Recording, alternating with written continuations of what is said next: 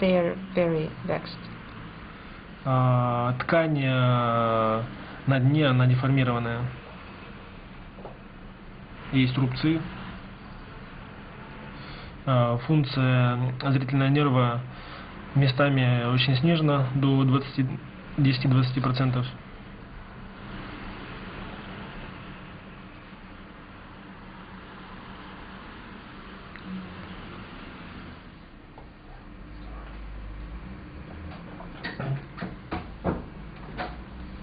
Ну, по голове пока вот так. This is the situation. So you just had your diagnostics? I did. What did you make of it? Very interesting. Okay.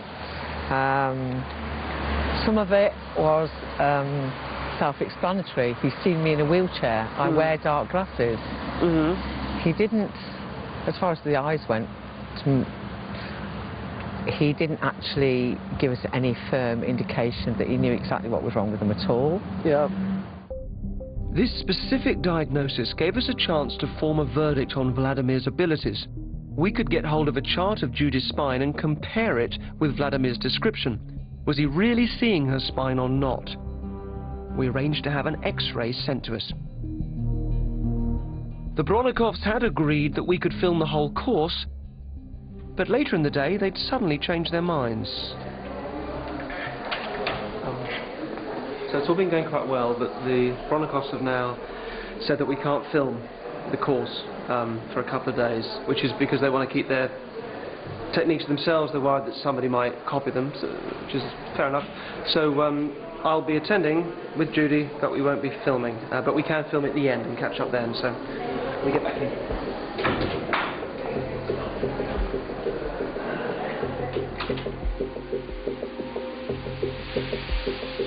Although taken aback by the Bronnikovs' refusal to let us film, I continued to attend the classes. And when my crew is finally allowed back in, we get to see the founder of the method at work.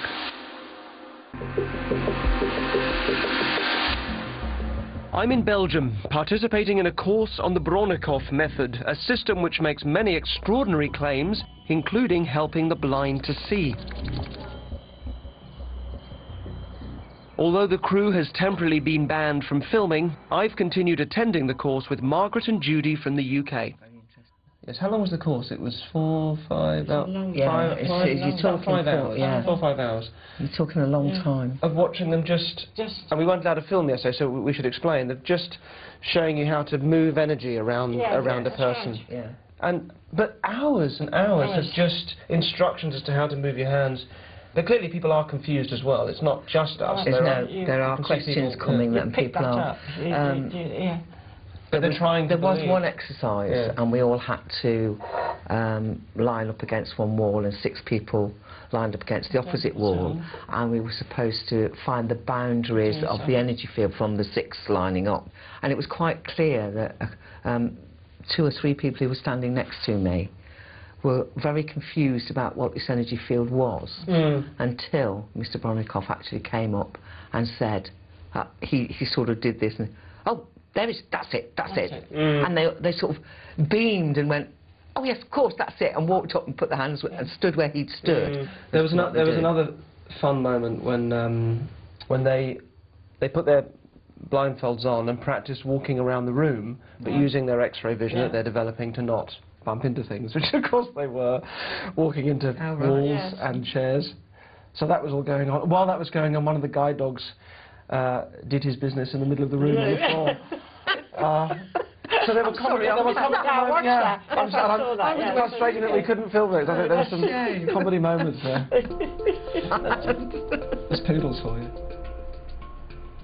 I was still intrigued by Vladimir's diagnosis of Judy's spinal problems. We'd spoken to Judy's doctors and got hold of a chart of her actual condition. We compared what Vladimir had described with what Judy's actual spine looks like. Disappointingly, the 2 pictures look quite different. Apart from one very common exception, which would be obvious to anybody with basic knowledge of the human spine, Vladimir's specific descriptions of which vertebrae were misaligned were all wrong. And he missed the fact that the top part has been replaced by calf's bone. While Judy, Margaret and I were attending classes, my film crew were able to film another of Vladimir's sessions. This time he was giving his prognosis to 16-year-old Tom Bruin and his parents. Tom has cerebral palsy, for which there's no known cure. Тем более, что есть потенциал. In principe, u heeft potentieel.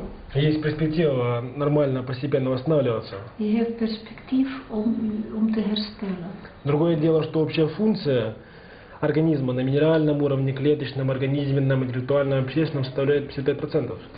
А норма, 100% в идеале. Norm ideaal is 100%. Нижняя граница нормы для взрослого человека 80%. Beneden de grens van norm is 70%. А у него 55. Hij heeft 55. Для его возраста это очень ослабленное состояние. Dus voor zijn leeftijd het is een heel verzwakte conditie. Состояние на данный момент, да, ослаблено. Есть зоны наиболее ослаблены, позвоночник, головной мозг, конечности. Сейчас медицина давно знает, что почти все проблемы у человека появляются отсюда. Я тоже. Hij speelt ook goed basket. Можем необходимо не сомневаться, а идти к этой цели. Je mag niet.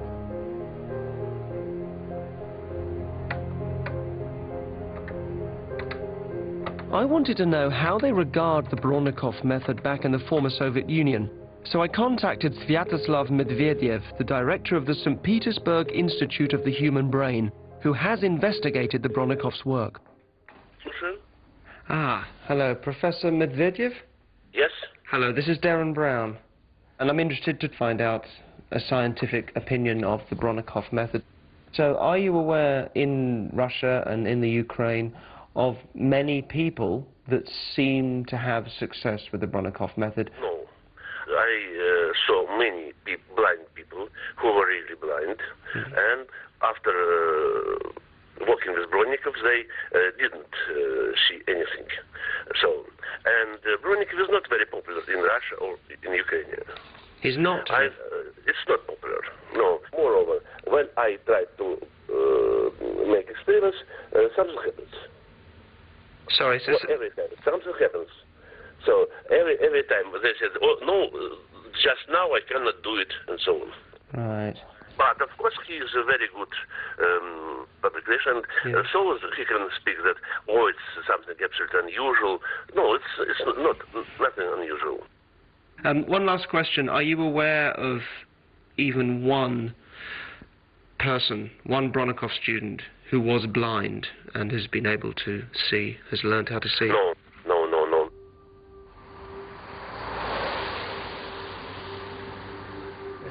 That evening, while I was on the phone to Russia, a very special visitor turned up at the center. The founder of the method himself, Vyacheslav Bronnikov. Wonderful. A meeting takes place to discuss the expansion of the Bronnikov method into Europe and the USA. Attending the meeting are the key figures who will spearhead that expansion.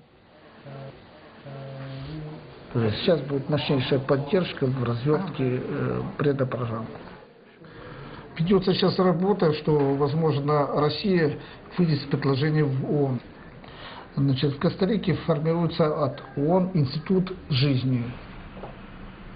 Сейчас планируется создание еще художественного фильма, где планируется показать будущего человека. То есть открываются совершенно новые возможности в развитии и в создании у человека совершенно новых свойств и качеств. Хотелось бы объединить эти силы в одну программу «Мир без слепоты».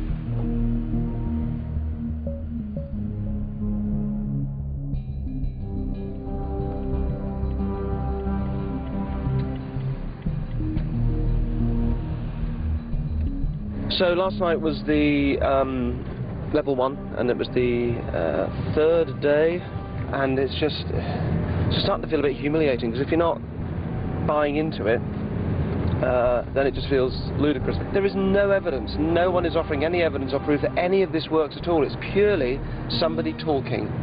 Judy's not feeling any benefit from it at all, but they're really throwing themselves into it. If I was doing it, if I was doing this as a course, I'd at least try and think, I've got to prove that I can do it first. I'd come up with some sort of trick or something.